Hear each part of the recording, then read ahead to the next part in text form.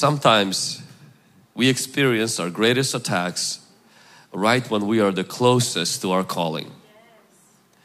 Sometimes the night is the darkest right before the dawn. And I believe every one of us here experiences prolonged waiting in certain areas of our life where for other people it's easy to get that blessing, breakthrough. But for us, it takes long. First time that I came to experience that, when I was younger, we were praying for this thing called baptism of the Holy Spirit, where you receive the gift of tongues. And we were 14, 13-year-olds and everybody got it in the first meeting. And I actually went with the anticipation that I'll get it before them. Maybe it's a little pride or something. It took me 6 months to receive the baptism of the Holy Spirit. It's like God just extended that. You know, a lot of churches start and they grow right away, and you know, it took us decades before we experienced breakthrough. Some people get pregnant, they don't even realize they're pregnant. I know one couple went on a honeymoon, wasn't planning for children, came back already pregnant. Took us 13 years.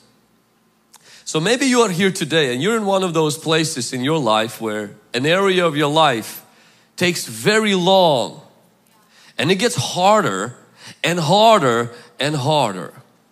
You're not alone. David received the promise from God he will be a king, and his life started to move toward kingdom. He was no longer with the sheep, now he was playing music for the king. And so David kills the Goliath, and then what begins to happen is after that his life changes. I mean, he becomes the poster boy of courage. We still, refer to David and Goliath's story. After that, he becomes David's armor bearer, like a security guy, private security. And then after that, he becomes a general. I mean, life couldn't get better for David. And then David gets married to Saul's daughter. I mean, that's it. He's pretty much linked. He's going to be the next king. It's obvious. And the best friend of David is Jonathan, who's next in line for the kingdom. Everything couldn't go better than the way it was going for David, until everything starts going wrong. Saul decides to be jealous of him, becomes suspicious of him, wants to destroy his reputation, and then throws spears at him, sends assassins to David's house to kill him, and then spends the rest of his life trying to destroy David's life. And David's life gets really, really, really hard. And it gets tiring until one day he said this. David thought to himself, one of these days I will be destroyed by the hand of Saul. The best thing I can do is to escape to the land of the Philistines. Then Saul will give up searching for me anywhere in Israel, and I will slip out of his hand. Write this down. Discouragement can come from trusting in God for continual deliverance. Now, trusting in God brings hope, yes. But trusting in God continually for the same thing can wear a person out. When a person doesn't see results, when they don't see any breakthrough, when they don't see any change in their life and they're just trusting in God, even someone like David came to that conclusion. This is not a good state that David was in, but we do have to acknowledge his humanity. And he says, one of these days God's gonna probably maybe fail me, or one of these days, I'm just kind of tired of doing this thing. And guess what David does? David goes and he joins the Philistines. Do you remember who David killed? Goliath was the Philistine. He's most wanted in the Philistine territory.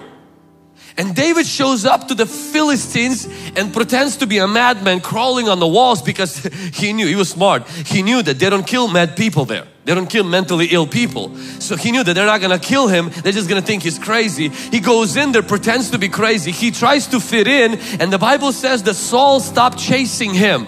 But God also stopped speaking to David. If you look at David's chronology, you will see this. At this point of his life, David is no longer getting psalms. David is no longer speaking to God. You're not seeing any prophetic utterances. You're seeing David is submitted to uncircumcised ruler. David becomes a mercenary who fights for profit, not for honor. He lied for favor. No record of any psalms. It was the lowest point of his life spiritually. How did this point came into his life? Discouragement from continually trusting in God for deliverance. Disappointment can do more damage to you than the devil. if you allow it. Discouragement, if allowed it can drive you to do things that even the enemy couldn't make you do.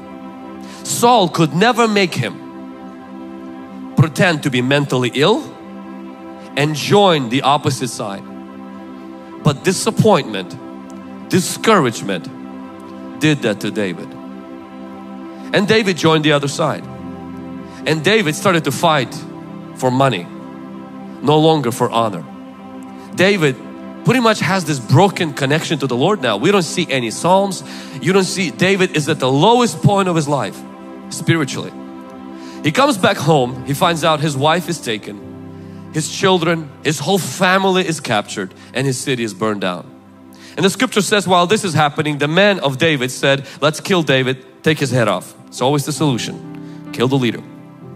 And the Bible says this, now David was greatly distressed, for the people spoke of stoning him, because the soul of all the people was grieved, and every man for his sons and for his daughters. But David strengthened himself in the Lord his God. My today's message is going to be strengthen yourself in the Lord your God. I want you to notice what David does not do. The Bible says when David lost everything, David does not ask God for direction. He doesn't ask God for wisdom. He's not asking God right now for instruction. He is strengthening himself in the Lord his God.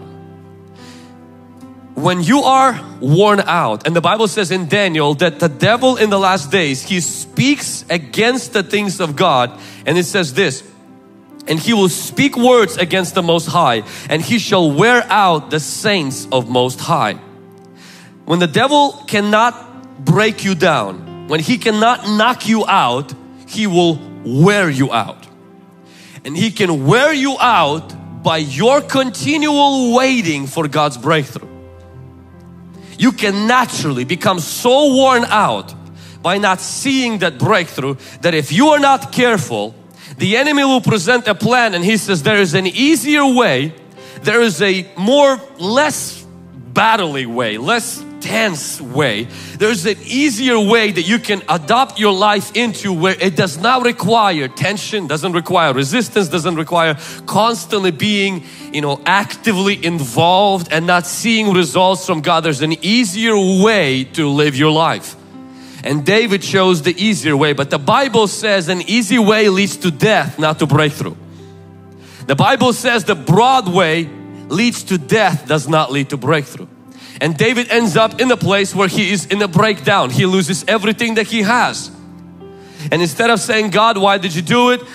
This is wrong. What is happening to me? David doesn't blame himself. The scripture says that David strengthens himself in the Lord his God.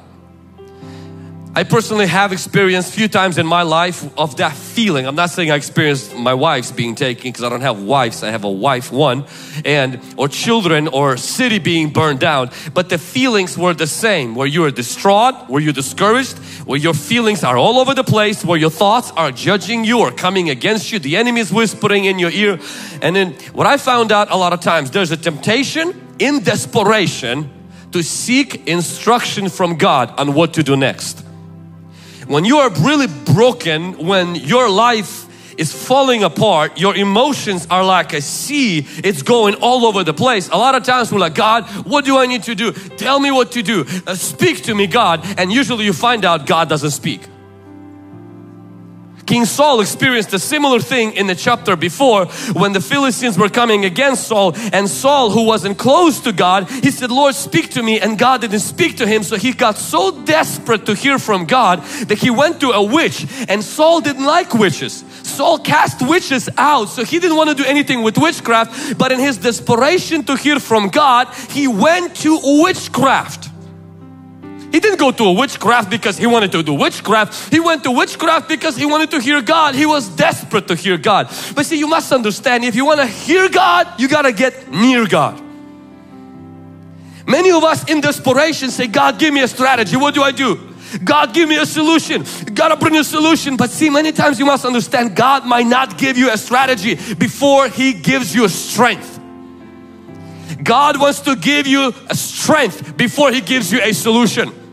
So if you find yourself depleted, discouraged, worn out, and you're tired, you're like, I can't do this anymore, I'm done. What do I do, God? Come on, God. I want to let you know, most likely heaven is not going to speak.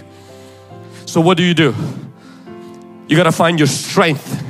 Because when you find strength, you find strategy. When you find strength, you find solution. When David strengthened himself in the Lord his God, then the Bible says David inquired of the Lord and the Lord spoke. Find your strength and you will find your solution. How do you find your strength?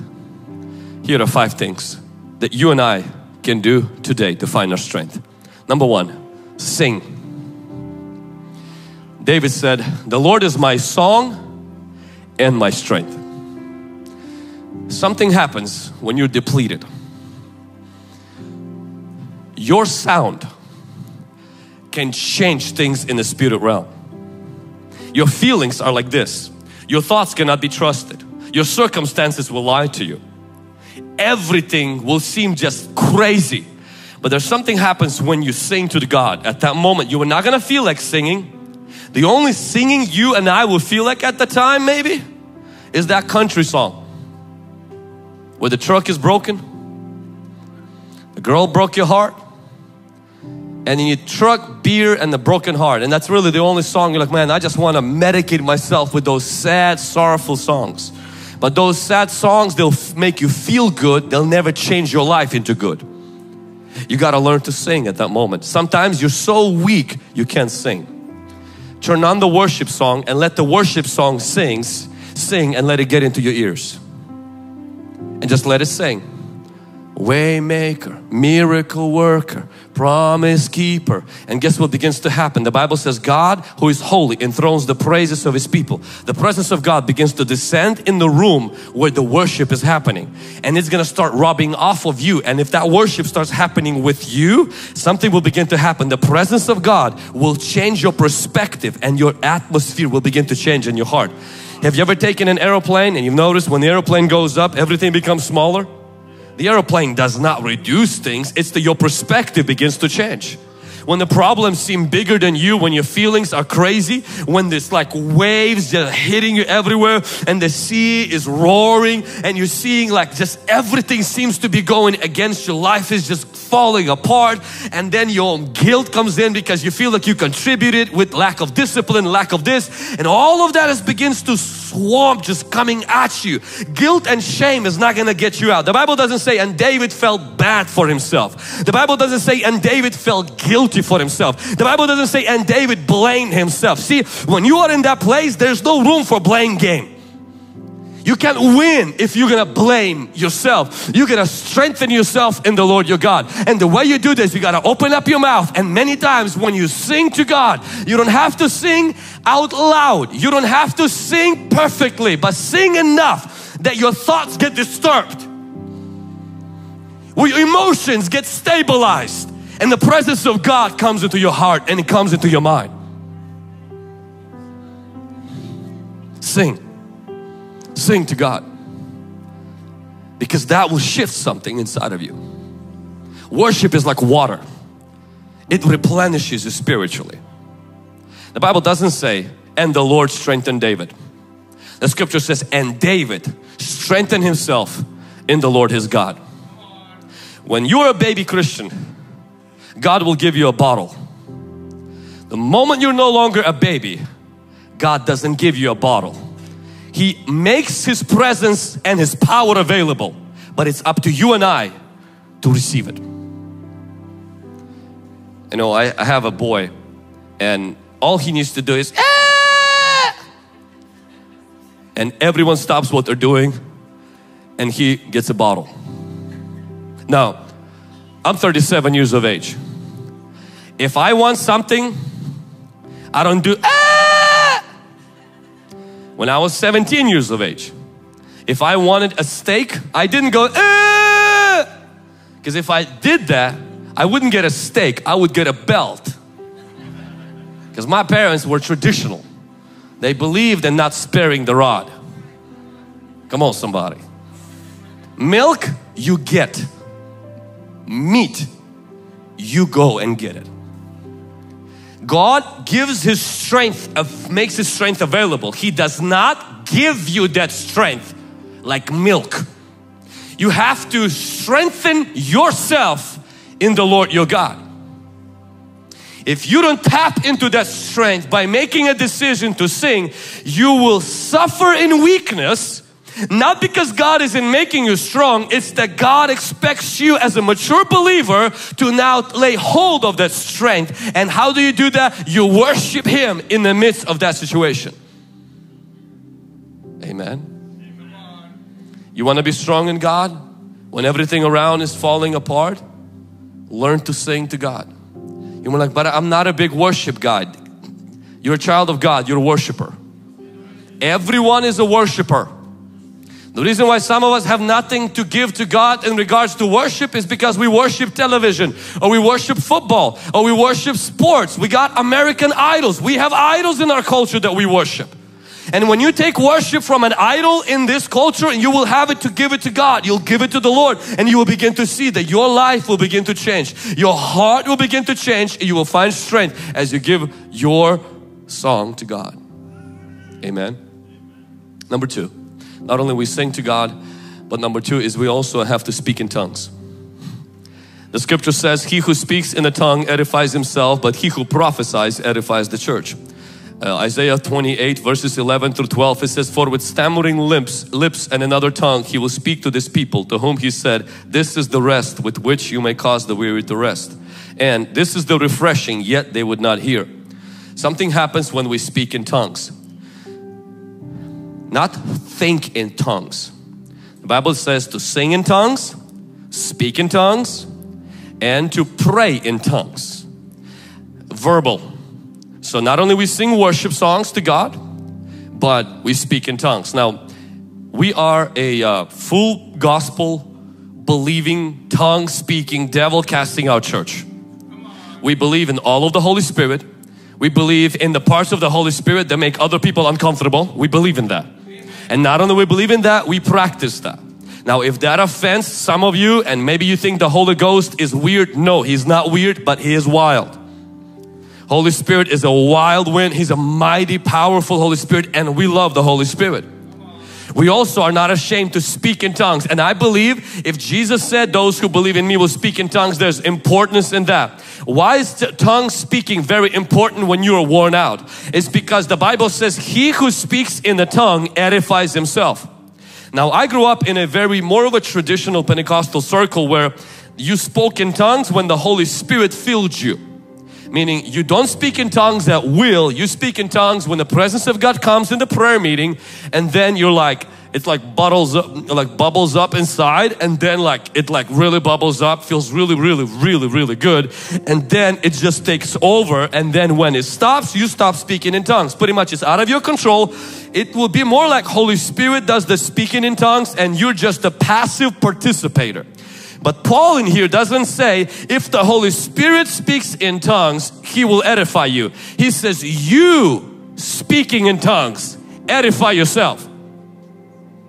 See, having the gift of tongues and having the Holy Spirit doesn't make you spiritually strong if you do not speak in tongues and if you do not actively collaborate with the Holy Spirit. During COVID, me and my wife, we built a gym in our house. We have a gym in our house. It doesn't have any members. I mean, me and my wife are the members who have been as faithful in that gym as you have been in yours. Very unfaithful. Thankfully, my membership has not been revoked. Having a gym in my house does not make me strong.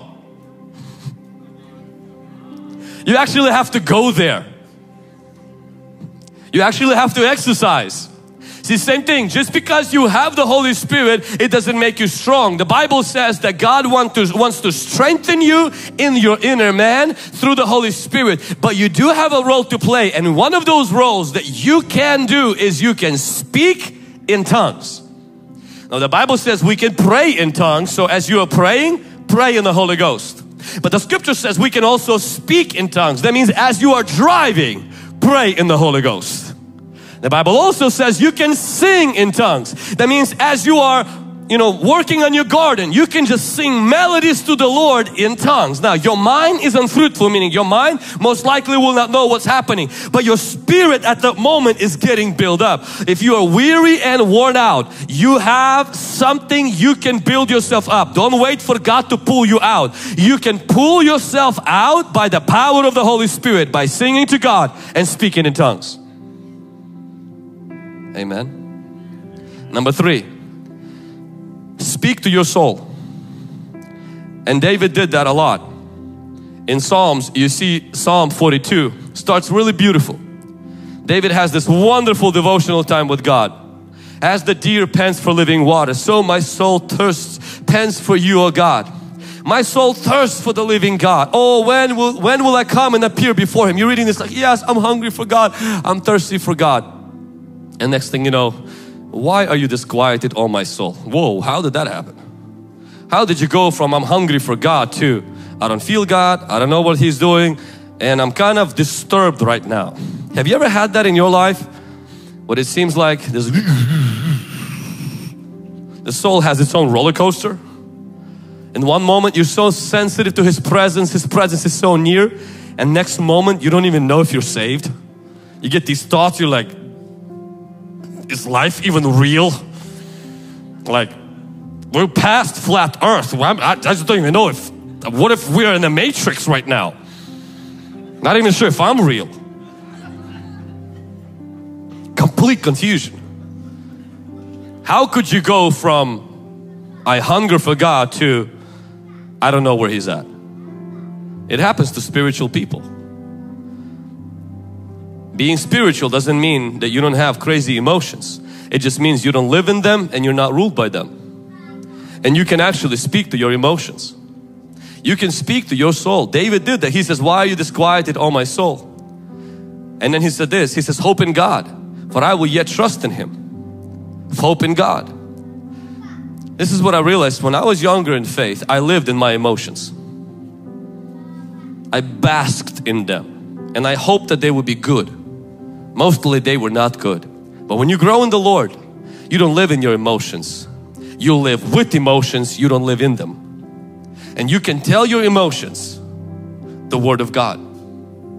Now again, you don't necessarily during a dinner table, why are you disquieted, oh my soul? Probably not a good idea to do that. Because your family will think you're crazy and they will call a psychiatrist or a cop. They'll say he's hearing voices and speaking, but in your own quiet time, you can speak to yourself. David did that. He spoke to himself. That means there are parts of you that think, feel, moods. You are not those parts. You have those parts. You are not your thoughts. You have thoughts. You are not your emotions. You have emotions. And you can speak to those emotions. Amen. Why am I saying you can speak to them? Because if we're not careful, people who are worn out, discouraged, disappointed, typically use their mouth to describe their situation instead of using their mouth to alter it.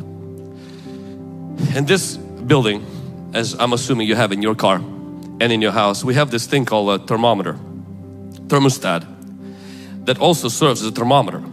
Thermometer is something that measures the temperature, tells us if it's hot or if it's cold. A thermostat is something that can set the temperature. Your mouth can be a thermometer. It constantly describes, I am sick, and the doctor says this sickness will only get worse. That's a thermometer.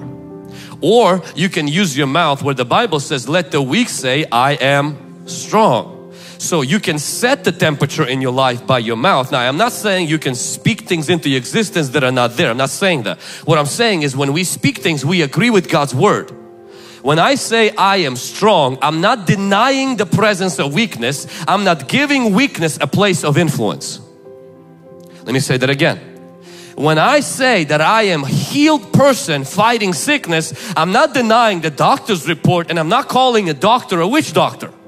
I'm simply denying the place of that report, a place of influence in my heart.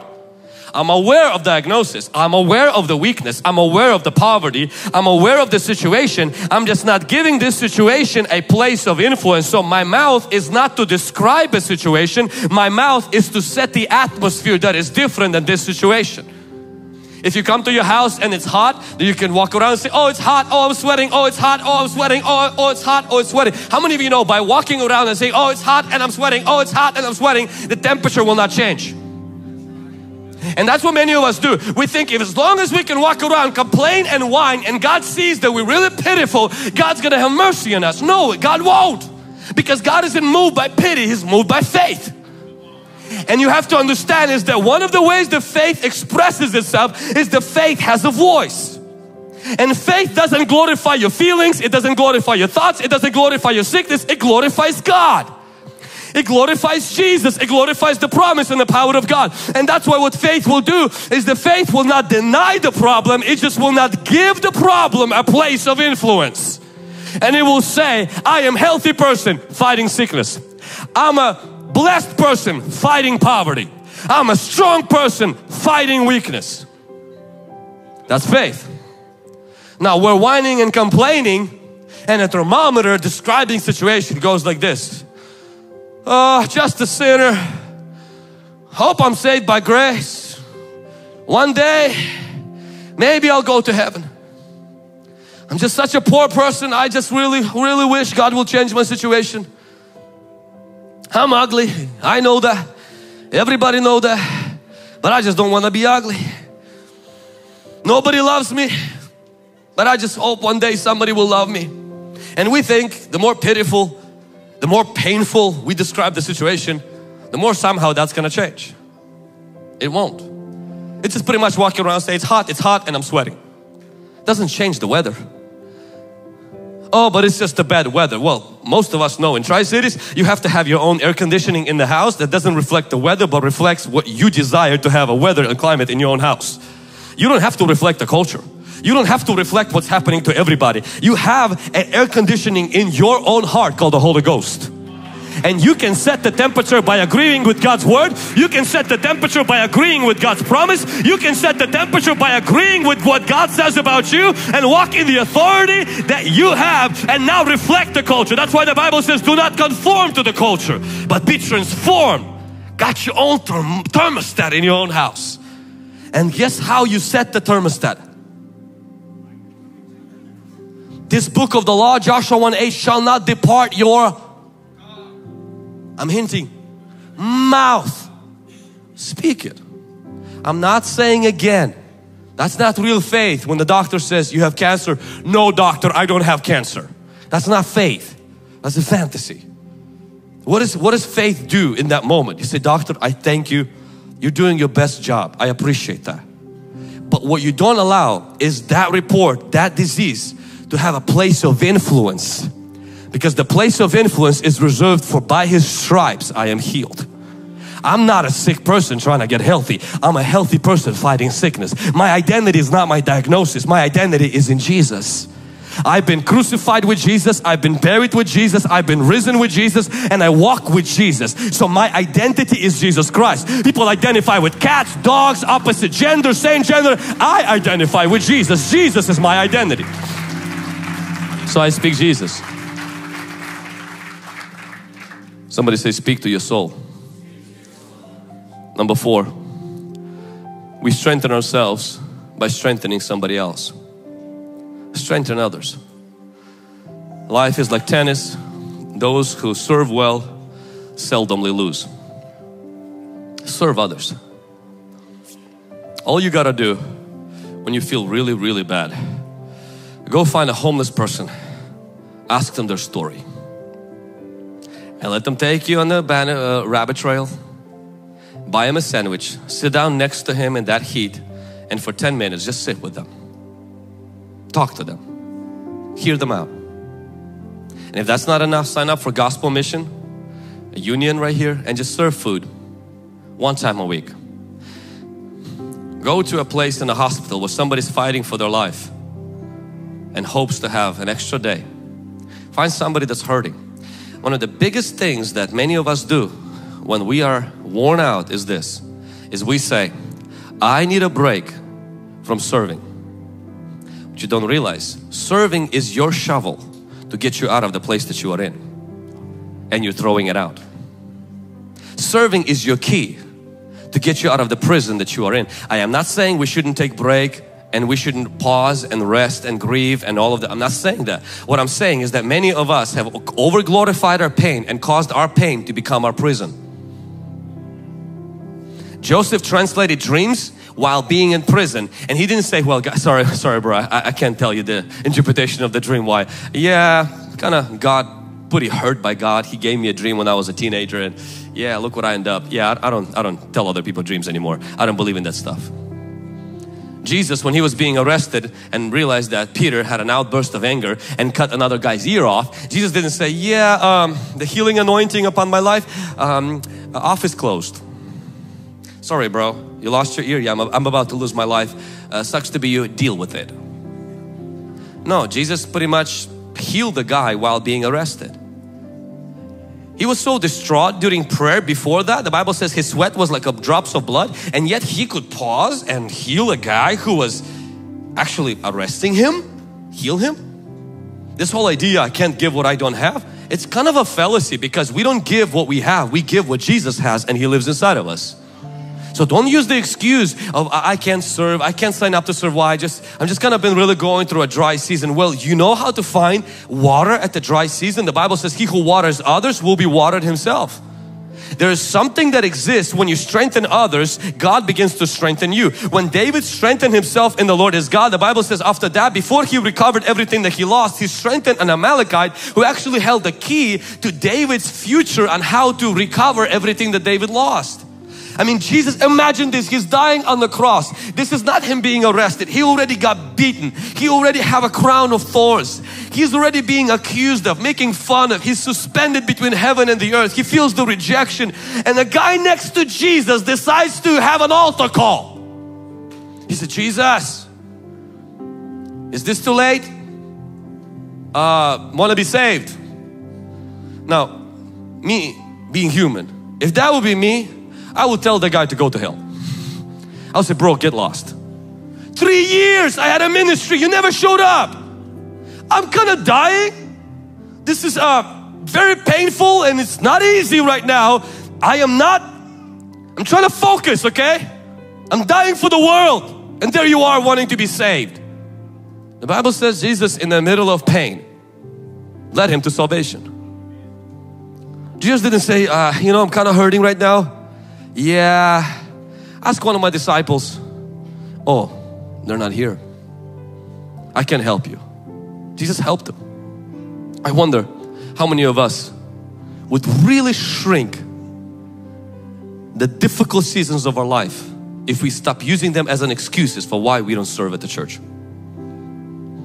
and why we don't serve with our community, and why we don't serve other people. There is strength in serving. There is no strength in self-pity. There is no strength, poor little me. There's no strength in that. But when you serve others, God strengthens you. And lastly, you strengthen yourself by subduing the enemy. James 4:7, it says, therefore submit to God, resist the devil, and he will flee from you. Submit to God, resist the devil, and he will flee from you. What does this mean? When I'm talking about subduing the enemy, what I'm talking about is this, is when we're not dealing right now with the normal stress. We're dealing right now with demonic stress. Normal stress is this. It's when you have more load on you than you have strength to bear. That's normal stress. Stress in itself is not bad. Stress in itself is not bad. Stress simply means you got responsibilities and your strength is not up to par for that. So instead of praying, say, Lord, remove the stress. Lord, remove the stress in my life. If you pray that prayer, God's gonna start removing your spouse, your kids, your job, everything. So don't pray that prayer. Amen. Instead, the Bible says those who wait upon the Lord, He renews their strength. The Bible doesn't say God goes and starts removing their stress, because your wife is the source of stress. Your husband is the source of stress. Your job is a source of stress. Your car insurance is a source of stress. Your business is a source of stress. Church is a source of stress if you start getting involved and start serving. Anything that requires responsibility carries stress. So in order to say that I'm just gonna get rid of all the stress in my life, you can't get rid of the stress in my life unless you become unemployed, divorced, but then you're gonna have another problem, suicidal thoughts. Because you were not created to live your life doing nothing. You were created to create, to dominate, to subdue the earth, and to just flourish as a human being. With it comes stress. So God comes to us and says, if you wait on me, God doesn't say, I'll make your life so pretty and so soft and so nice. No, God says, I'm gonna strengthen you to make you stronger so you can meet the demands of life and responsibilities without falling apart. I'll teach you how to strengthen yourself. So that is normal stress. But sometimes we're dealing with not normal stress, we're dealing with demonic stress. I mean, I'm talking about this like third person voices coming from somewhere. Those things, what we do with those things is we have to understand when we strengthen ourselves in God through singing, through speaking in tongues, through speaking God's word, through speaking to our soul, is we have to also learn to open our mouth. And this is how many Christians handle spiritual warfare. Jesus, I'm under attack. Send one of your angels. It doesn't have to be the one of the best ones. Just the ones that are available. One of them. Jesus, you don't have to send a lot of them. Just few of them. Could you let the devil get off of my back? It's really hurting, God. Just kind of really you know, God, just help me, God. Just help me. And they think that the more pitiful they sound, the more pleasing it's going to be to God. And with respect to the contriteness and the brokenness of your heart, I want to speak and let you know that God is building an army. And He is looking not for people with pacifiers, but He's looking for soldiers, and He wants to build out of us soldiers. What does that mean? That means that God wants you to learn to strengthen yourself by what? You need to learn to resist the devil. Resisting the devil is not God take the devil away. It's you submitting to God and you opening your mouth and telling the devil to get lost. I know he can get lost, so theologically it's not correct, but you're telling the devil to get behind you. Get out of your way. You need to speak to the devil. Now for some of you maybe here, this is pretty like scary. You're like, yeah, I don't do that kind of stuff. I just talk to God and just God takes care of all my problems. But you must understand, He gave you authority to trample upon snakes and scorpions. You have to understand, He told you to stand still and that He will accomplish that victory, but you have a role to play. You got to resist the devil. Jesus in the wilderness, He didn't ask the Father to remove the devil. Jesus in the wilderness, He spoke God's word and the devil left. The devil will leave. The devil is not persistent. The devil is not going to stick around your neighborhood for too long. But if he notices that you're one of those people that run from the battle and you are running from the devil, which the Bible never tells us to do. The Bible tells us to run from sin, not from the devil. And this is what's going to happen. The devil will bring other minions and he will turn your life into a nightmare. Somebody needs to get fed up and say, you know what, enough is enough. And put up some resistance. And as you put up the resistance, he will flee. So let's say you got healed. First day you praise God. Tell your friends, no more pain in my back. Praise the Lord. 3 days later you get up. Oh, it came back. And then this is how usually people say, my back pain. When did you adopt that as yours? Why is it yours? Why is that yours? What, did Jesus give it to you as a gift? Or when did you adopt that as yours? Or most of us will say, oh, I knew I wasn't healed. I knew it. I just, in the back of my head, I knew this whole healing thing is fake. I knew it. Yep. Let me call my doctor again and see that medication that I stopped taking. Where's that back? I know I flashed it down the toilet, that pain for my back. Let me go get it again. And understand, if that's your way of dealing with stuff, that's one way. Let me give you another way. That pain starts to kind of come back. And instead of adopting it as your lost child, you can speak to it. And you can say, devil, leave my back alone. That pain is not mine. I've been healed by the stripes of Jesus Christ. And right now, I command those symptoms to leave in Jesus' name. I stand in God's promise for healing. That I was healed, I'm walking in that healing, and devil, get your dirty hands off of my back in Jesus' name. Total different approach. You got delivered. The demons left.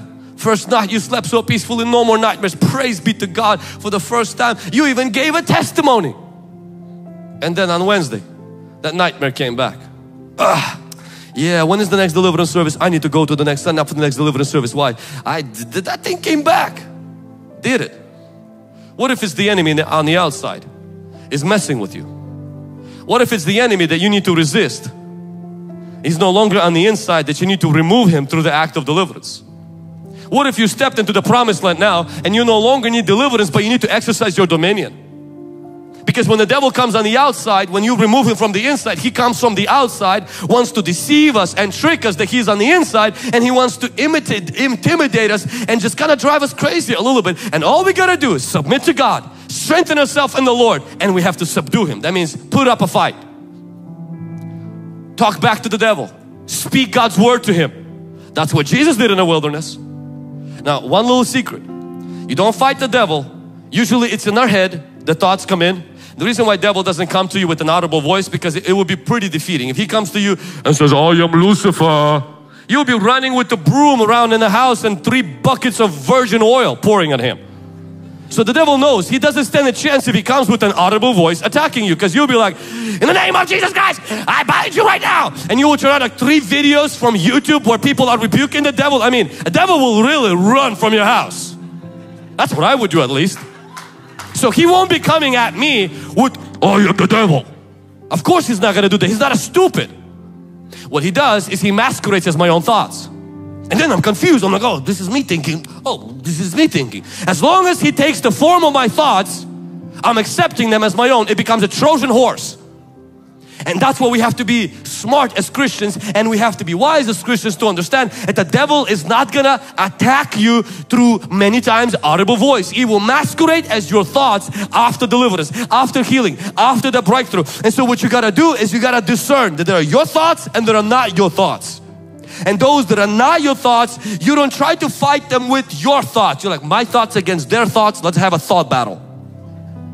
Anytime you go into a thought battle, everybody's gonna lose. The devil's gonna win. So what you need to do in that moment is you gotta open up your mouth and disrupt the whole thought thing in there. That's why Jesus, the Bible says, he said, "It is written." Now some people say that the devil fought Jesus, you know, with audible voice and he showed up with the fork. I don't think so personally. The reason why is because in Hebrews it says that Jesus was tempted as we are, and when I'm tempted I don't see a guy with the horns. I just get thoughts, emotions and cravings and things that are just normal human stuff. And Jesus, I believe, was tempted like you and I were tempted. Most likely it came in the form of thoughts to him. But Jesus Christ, he said, he didn't try to, one thought against this thought. Okay, let me move this thought. I just punched that thought. Okay, let me punch the other thought. Let me, a little bit harder, a little bit harder. Okay. That thought is subdued now. No. We don't fight thoughts with thoughts. We fight thoughts with words. We speak the word of God, and when we speak the word, you're putting a sword in that thought, in the back of it, and you're moving it, and you're bringing it into obedience to Jesus Christ. You fight thoughts with words. You speak the words of Jesus, you speak the words of God, and you put the dagger of the Spirit inside of that thought, and you bring that thought into subjection of Jesus Christ. Speak to the devil. He's moving furniture in your house. Tell him to stop, because you're paying bills, not him, and tell him to get out of the house and get his own house. He's messing with you, you tell him to stop. You tell him to stop in Jesus' name, and you put up a fight. Why? Because you're not a little spineless weakling. You're a child of God. Greater is He that is inside of you than the one that's in the world. Why? Because God is building within you a mighty man and a woman of God. And what's going to happen? You're going to change. You will get stronger and the enemy will flee. Jesus said he will flee. The scripture says David strengthened himself in the Lord his God, and he went to war. He won that battle. In my Bible, that's the last chapter of David's misery. The next chapter, David becomes a king. I truly believe sometimes the hardest times will come right around where things are about to turn around. And what you do at that time, if you handle your difficult times with care, they'll become good times. How do you handle them? Strengthen yourself in the Lord your God. Don't wait for God to zap you with power. He has that power available to you, especially if you're not a baby Christian. Now if you're a baby Christian, you know, just trust in Him, He'll take care of you. But if you've been around the block for a few years already, listen, sing to God. Get rid of that Taylor Swift and Rihanna and all of those people. Get rid of those people from your room. You know, you don't need more demons in your life. You need less of them. And so put in some worship songs, put in some stuff, create an atmosphere of presence of the Holy Spirit in your house and in your life. Secondly, open up your mouth and speak in tongues. Stop cussing. Stop exaggerating. Stop yelling at other people. Stop gossiping. And stop complaining. Start speaking in tongues. Make a habit. 10 minutes every day. I'm going to speak in tongues non-stop. Yeah, you probably don't want to do it in front of your family. You're just going to do it in your prayer time. But just speak in tongues. Number 3, speak to your soul. When you go all crazy, you speak to your crazy self and you say, listen, sit down. God is faithful. He's gonna take care of us. He's gonna lead you. Your emotions, no. You're not right. Your thoughts, you're not right. Just sit down. Jesus is right. God's word is right. And you're gonna change tomorrow. Everything's gonna be okay. Sit down. Thirdly, don't excuse yourself from serving. Don't simply say, nah, I can't serve a church anymore. No, I'm not going to life group anymore. No, somebody's inviting you to maybe help somebody move. No, just too depressed. Just gonna eat another chips, gonna go buy me another ice cream. You're numbing yourself, not nurturing yourself. No, I'm just gonna watch, just glue myself to a television and just really just kind of, you know, just gonna wind down. You're not winding down, you're getting deeper into a pit. No, say, hey, yeah, I'm coming. I'm gonna go help. Yeah, I don't feel like doing it, but I'm a mature person and I don't have to do everything I feel like doing. I can do things that are right. And you'll come out from there like, man, I'm so glad I did it. How many people I've met who came to church and didn't want to come to church? And after that, they're like, you know what, I'm so glad I came. Something just broke off of me. Don't let the enemy lie to you. Even if on Saturday you did something that you're not proud of and you should have not done and everything, you're like, no, I can't go to church. I'm just gonna take a week to really get cleaned up. Really? Have you ever used a dirty rag to clean a dirty window? That's not cleaning up, that's more mess. You run to church, you run to God and say, God, come on, you know, I screwed up, messed up, help me. And God says, come on, let's reason together. If you're dirty and unclean, I'll help you, I'll wash you, I'll purify you, I'll give you power not to do it again. Amen? And lastly, if the devil sticks around your house and just lurks around, and just tell him to go. Just tell him to get off of your back and just go. Some of you know a story that I've shared. It's my personal battle. As long as I remember, I battled with darkness, like not spiritual darkness, like physical darkness. I was scared during the night, and I was really afraid. Actually, I've never told anybody that I was scared until I got freed. Never told my parents. They didn't know. Sometimes I slept with my lights on. Even when I was a youth pastor. Never told my wife when I married her. I mean, come on, I'm a man of God. I'm gonna tell her I'm scared of the dark. I ain't scared of nothing. I cast out demons. I'm not scared of nothing. But I was scared of the dark. First year into our marriage, and I was a youth pastor before that, and not when we were married. So many times as a pastor or a youth pastor, you're the last one to leave the church. So our youth night was over. I was usually the last one to check all the doors, and I'm not gonna lie to you, it was one of the scariest things to do, to close the church, because I had to be the last one to turn off the light and then run to my car. I ran to my car. You know what the first thing I did is I took the back seats. I think I watched too many movies of stuff happening in the back seats. And then what I would do is I would speed from the church. I mean, I would drive very fast from the church, just in case some kind of a scary thing was chasing me, that I would like get it faster and get it away from it. Faithful Saturday night, I'm preparing a sermon called Victory Over the Devil. Even as I say it right now, I see the head title right now in my Word document. I'm preparing a title for a sermon, Victory Over the Devil. My wife is doing some painting at the time when she was still painting, and then we have a dinner, and I kept seeing these dark figures in my house, in my apartment. We lived in this low-income apartment, so they didn't have lights in the living room, but it wasn't why it was low income, but it's just most apartments don't have lights in the living room. So we're eating dinner, and next thing that happens is that I keep seeing these figures like something is there. And I kind of got spooked out, so I turned to my wife and grabbed her hand. We were married for like 6 months.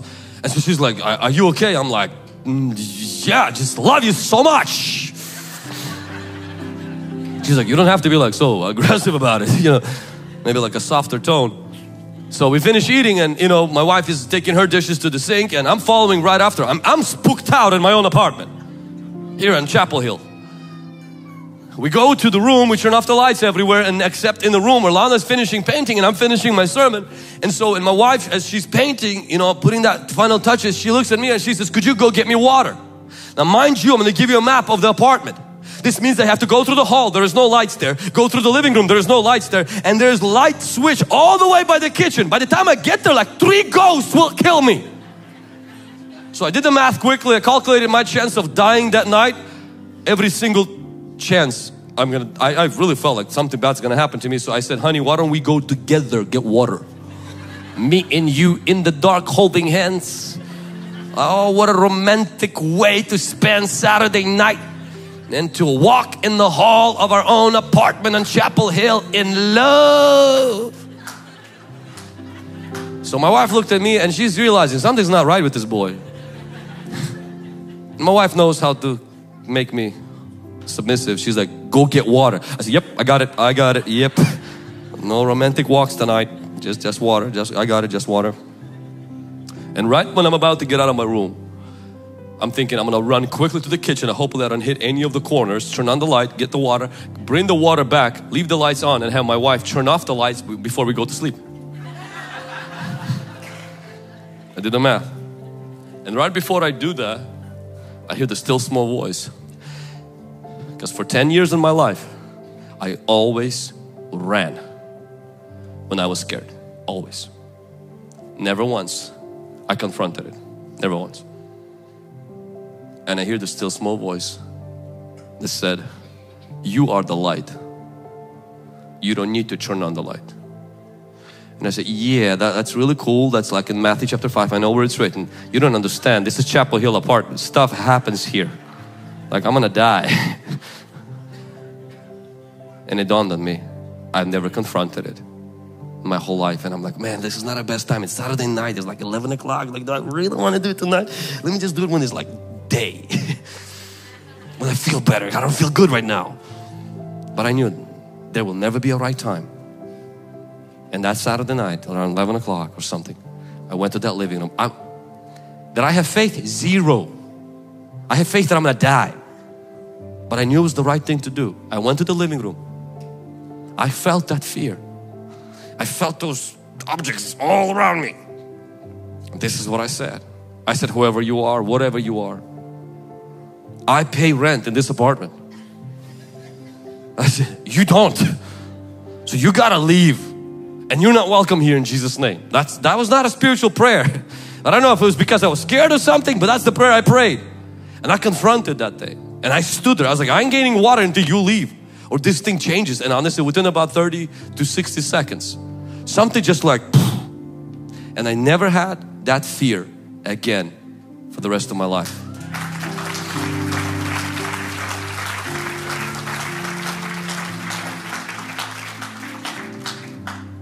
Face the devil and tell him to get behind you. Tell him to get out of the way. Amen. I want you to rise to your feet.